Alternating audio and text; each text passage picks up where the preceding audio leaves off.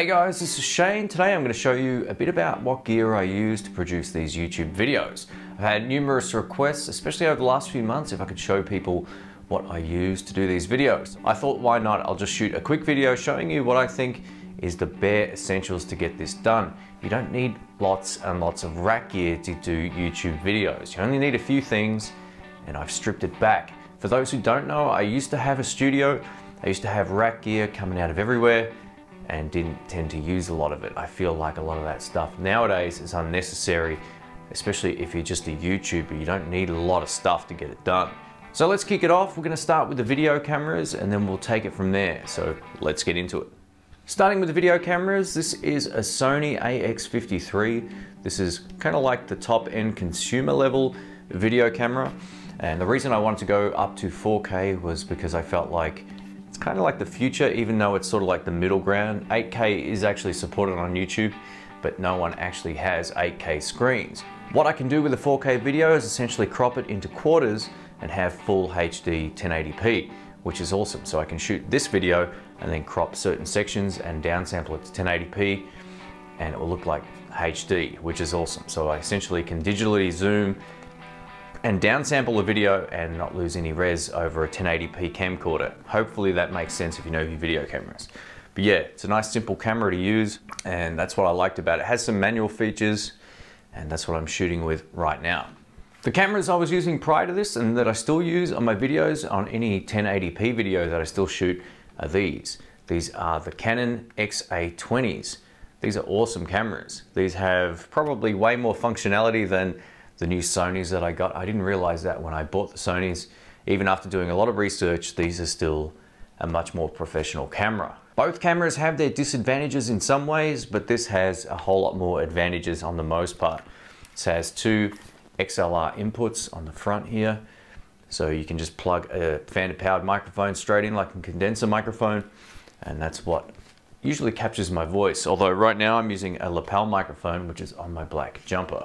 For 1080p, video cameras are the way to go in my opinion. You can get a lot of great stuff and visuals out of DSLRs, but I find them very clunky. This has everything that you would need to get going. A camera like this isn't cheap, but what you're getting is something that you can just plug a mic straight into and get results straight away. One thing I should point out about the preamps on this particular camera is that while they're fine for capturing voice and relatively loud sounds, you can't just go miking up an amp directly into the video camera. It doesn't like that at all, so keep that in mind. You'll need a separate sound card. That said, these are amazing cameras. Anytime you see me using multiple shots, I'm either using the Sonys as well as one or two of these. I'm not much of a camera whore. I tend to only buy what I need when I need it, and I've had these for probably 4 years now, maybe longer, and I expect the Sonys to hopefully last that long as well. In terms of microphones, I used to use a wireless kit, but that died unfortunately. It was a Sennheiser kit, and I just couldn't justify getting it repaired. It was kind of on its last legs. So in the short term, and what I'm doing right now, I'm recording my voice into one of these. This is a Zoom H1 recorder that you've seen. I've done demos of this on my channel, recording a band with these two onboard microphones. Right now, I'm actually using this with a lapel microphone, so this is just clipped onto my top.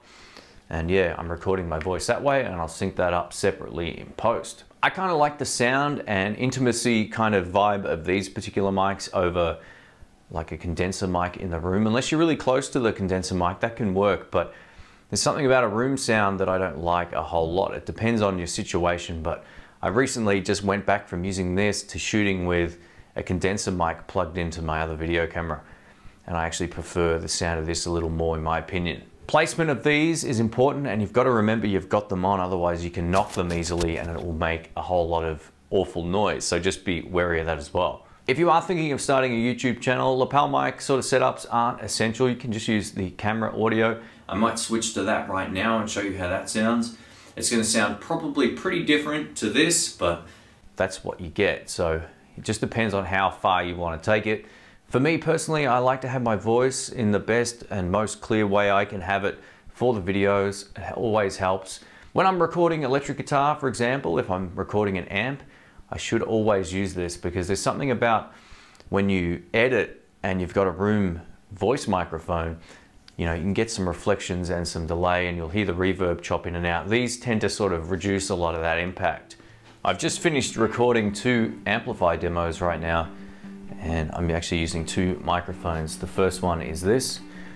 This is the Rode NT2A microphone, and the reason I like to use this over just about any large diaphragm condenser microphone, especially for my recording setup, is that it also has a decibel reduction circuit right here. So if I've got the amps extremely loud, even with, say, a conventional microphone that doesn't have this, my audio input on my interface will actually clip. So I run this at either -5 is fine normally, or just at -10, and then I can actually start to bring the preamp gain up a little bit on my M track. So what I find, that's my M track's my actual interface. So I find having that particular switch is just awesome. I don't tend to use a lot of these other 2. These are polar patterns and also frequency roll off. If I'm doing vocal work, I'll tend to put this to 80 or 40. It doesn't really matter. But for recording electric guitar, leave them as it is. That's one of the 2 microphones I use all the time on my demos. The other microphone that you've seen probably a whole lot on my channel over the years is this. It's the Rode M3 microphone. I actually think this is the best electric guitar microphone around. I've used 57s, Beta 57s, Sennheisers, all kinds of stuff. I like this one the best. In combination with the NT2A, I think I get some pretty good results. Internally, this also has a decibel reduction circuit as well. These are like one of the best all-round inexpensive mics you can buy. These are really, really good mics, and I've used them for everything from drums to guitar amps to vocals, live vocals, everything. They sound good. If you're going to be recording acoustic guitar, I probably wouldn't buy one of these, but there's something about their sound that works extremely well for amps. So they're the 2 that I will use when I'm actually demoing an amp with the speakers and all that kind of stuff. So I'll set up both of these, and then I'll generally get a mix of both. So the way that I record any guitar tracks or anything that I'm actually recording acoustically, I tend to use this particular sound card right here. That's right, it's only got 2 channels. And that's pretty much all you need doing YouTube videos. I do have 2 8-input sound cards by Zoom. I tend not to really need any more than 2 channels at one time. As I said, my voice, when I speak, either gets recorded into this little Zoom unit or it goes directly into the camera, so I don't need that 3rd one. If I did, I probably wouldn't use this all of the time. I'm actually producing an album for a guy right now, and I used to have racks and racks of stuff for recording vocals and tube preamps and all this kind of stuff. The results you can get from your computer and a decent sound card like this is fine. This isn't anything flash, but it absolutely sounds great. A lot of people will say, oh, the cheap stuff has noisy preamps. I'm yet to hear that with this particular unit. I think it just sounds really great. And while there's no passive mode on each of these preamps, what it does extremely well. And yeah, what can I say? I'm a huge fan, and that's it. I keep my stuff pretty simple. Probably the most essential thing you can have if you do pedal demos on YouTube, or you just do recording at home and you live in an apartment or whatever, is this, the Torpedo Live by 2 Notes. This thing has completely changed my outlook on not only digital gear, but just music gear in general. Most people will get a better sound using the load box as a speaker and microphone, as opposed to actually miking up their amps. If they don't know what they're doing, this makes it extremely easy, because you can essentially bypass the built-in speaker on your actual amplifier, and this emulates or references the actual amp speaker with different microphones and different microphone placements. I'll show you a little bit about that on screen. All right, I am actually just filming the screen right now, so just bear with me. Hopefully that looks all right. It should look fine. So as you can see right here, I've got a Fender cab set up with a particular type of ribbon microphone. I can then move this microphone within this particular space. I can have it on right in the center, off to the side, move it back and forth, all that kind of stuff, and actually will give you a really great vibe. You can then also change the room type, so if you want more of a reflective sound, you can use this Studio B. We also have a loft, a basement, so we've got a whole lot of different types of rooms. I tend to use this one. It's probably the most accurate to my recording situation. And yeah, I just use that a lot. Now, this is the setup I used on one of my Joyo videos when I demoed the amps. So I actually have a few presets that I've been using for a long time. This is the one based on the Super Reverb. I actually purchased this particular amp Impulse, and it sounds spot on. It really does. So yeah, let's try another one. We've got the Blues Deluxe as well. Now this Blues Deluxe is based on the stock speaker, and you might know I have a Swamp Thing in my particular amp. So I actually purchased the Swamp Thing one, which is called the Bayou. So that's a 212 Swamp Thing referenced sound, and that works extremely well. In terms of what program I use to record, I just use Nuendo. It's what I'm most familiar with. Anytime I'm producing an album for myself or someone else, I use Nuendo. The reason is I know it back to front. In terms of programs, it doesn't matter what program you use to record. A lot of people think you have to use Pro Tools because that's the cool thing. It really doesn't matter. It's whatever you use. And if you're not collaborating with other people, it doesn't really matter. Get used to one. You can use Reaper, you know, Cubase. You can use a whole lot of different things. Even Adobe Audition, if that's still around, you can use stuff like that. It doesn't really matter.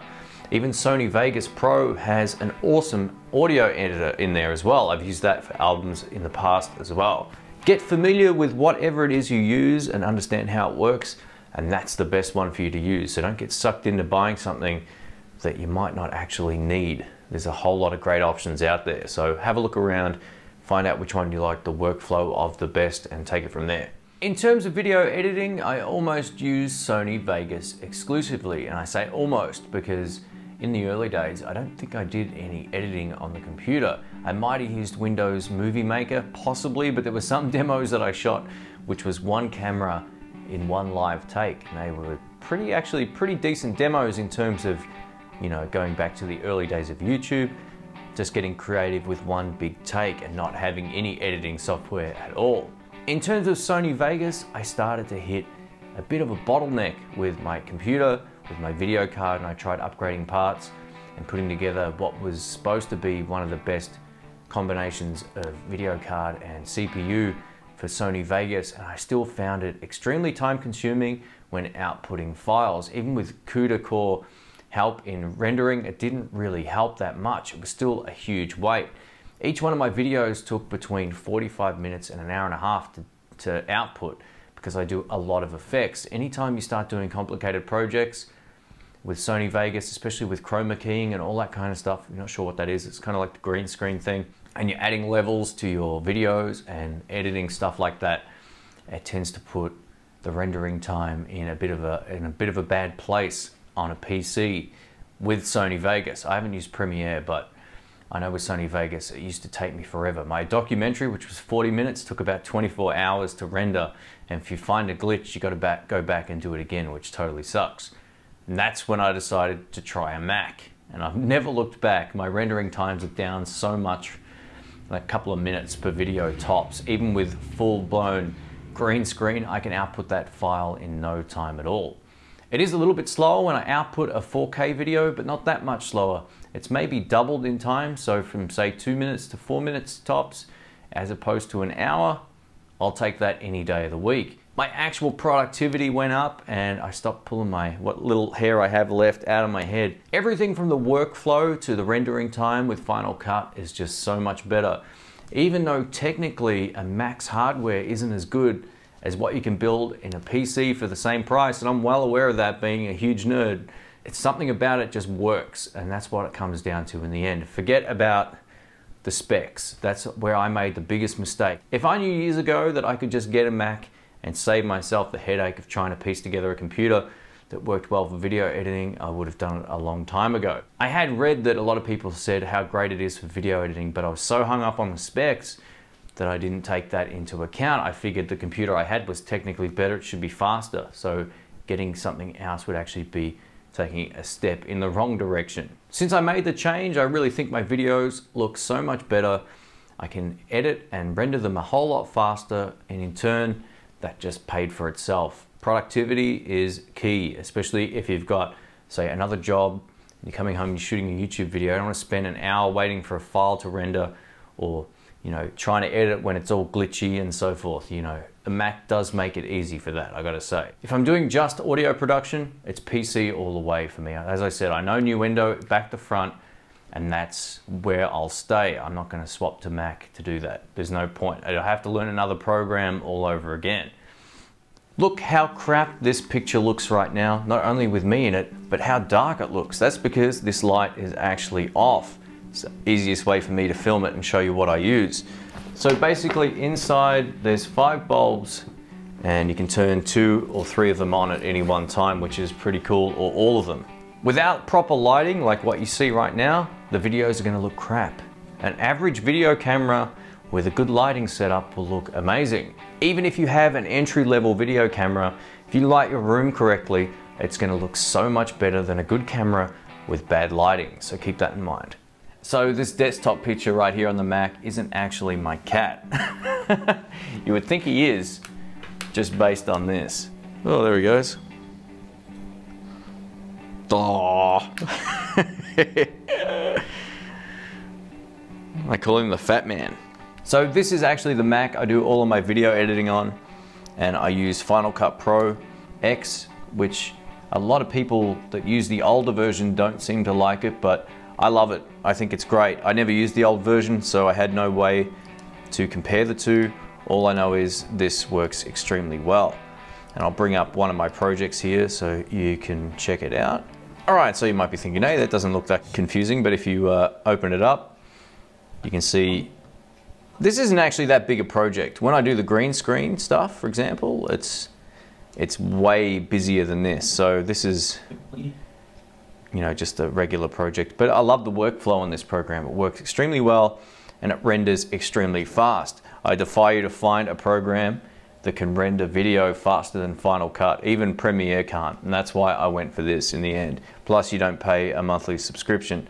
So that's essentially all I use on the Mac. On the most part is, well, I browse the internet and all that kind of stuff on it, but I use it for editing, and that is it. I don't use it for much else. I have a few external hard drives where I keep all of my files sorted and organized in a relatively good way. I have folders full of stuff that I use on every video, and then other, green screen backdrops that I'll use if I need them. And a lot of these other files are just works in progress right now. So yeah, also have folders full of photos and stuff, which I took with my new camera. That 4K video camera takes amazing photos. It's just crazy. I wanted this little helmet thing in focus, and that's what I got. It's fantastic. So yeah, I have everything pretty well organized on my computer. I think that's important. If you're gonna get into doing YouTube videos, try to keep things as organized as you can. If you have files that you always use, put them all in one spot so you can find them easily, or at least easily import them into each project. So this little box right here is the HD60 from Elgato. And I'll bring up the box, actually it's still sitting here. So this particular thing is actually a video game device, and it's great for streaming a video camera straight to YouTube. To do that though, I had to build a computer that could handle it, which is over here. So I got the top of the line AMD, the older chips, not the Ryzen ones, the old school ones.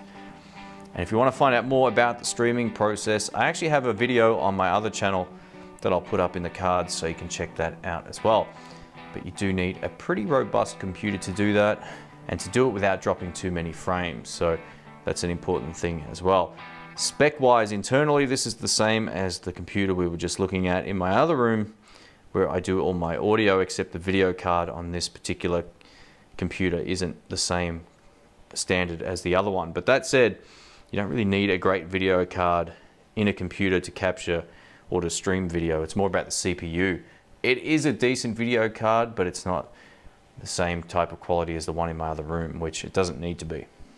Thanks for watching. My name's Shane. If you have any comments or questions about anything in the video, or you want to learn more, please let me know. Don't forget, I'll post a video up in the cards that will show you how to stream to YouTube via a HDMI camcorder or video camera. Like I said, I don't have walls full of amps or anything like that. I like to keep my setup very simple, and with today's technology and how you can make the most of video and audio editing within your actual DAW or Final Cut Pro, you don't really need a whole lot of external hardware these days. Just a good sound card, a couple of good mics, and you should be good to go. I hope this video has been helpful. If you do have any comments or questions, leave them below. Thanks again, catch you soon. See ya.